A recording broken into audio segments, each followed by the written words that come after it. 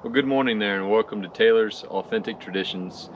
Today we have a white-tailed deer hide that was given to us by a close friend, and we're going to be turning that deer hide into a very usable, soft, pliable product called buckskin.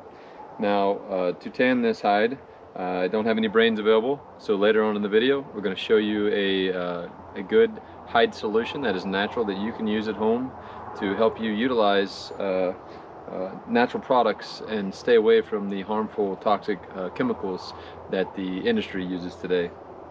Now, all I've done to this hide, when I got this hide, it was completely raw. It had been frozen for me, so the gentleman skinned it off the deer. He had put it right in the freezer, so all of the meat and the fat and the hair is on the hide. So I'm going to show you how to remove the membrane, remove the meat and the fat and the hair. And all I've done to this hide is just set it in the water, and I've changed that water about 3 or 4 times every few days. And you want that bacteria in the water to build up. That way, not to too high of a level, but enough to where the hair starts slipping.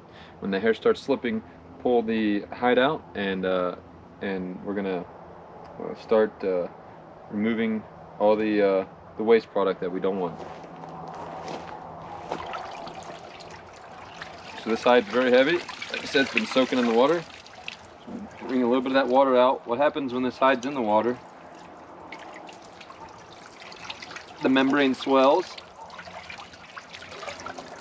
and with the bacteria in there, it allows the hair to slip. So here's the hide.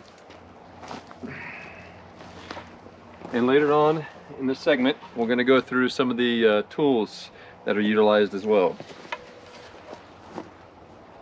So we're going to go ahead and lay that on our oak fleshing beam. You can see some of that hair, hopefully, is starting to slip.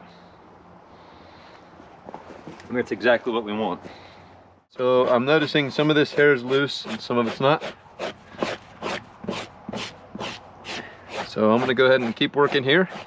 I'm going to get off all the hair that is loose. Really watch around the stomach of the deer. Wherever there's white hair, be very careful, because that is very thin and you can rip holes even with this dull blade here. Make sure you stay tuned for part 3 in our continuation of brain tanning, where I cover how to flesh a hide.